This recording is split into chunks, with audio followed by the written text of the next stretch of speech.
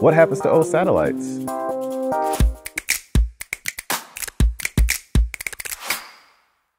Typically, satellites, if they run out of fuel or something happens to it where it's just not working, it is essentially orbiting around the Earth dead. So what happens eventually is gravity will continuously pull on it and bring it down. If that satellite, upon re-entering into the atmosphere, does not burn up, sometimes you'll find pieces of that structure on one of our large continents or in the ocean. We don't want that to happen. So if a spacecraft ran out of fuel or has a bad part, it'd be great if we could fix it.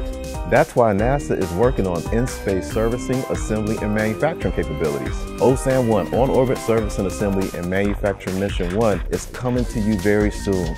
There are capabilities and technologies that will allow us to sustain some of our key assets. So if they have a bad instrument or they want to upgrade, we can do that in space. Essentially, that is going to help NASA explore and create missions that are going to improve our capabilities from the moon, Mars, and beyond. So what happens to old satellites? Well, currently, they either burn up upon re-entry or they remain in space dead. But all that's going to change with OSAM-1. It's going to be the game changer that is going to help them become sustainable and upgradable for the future.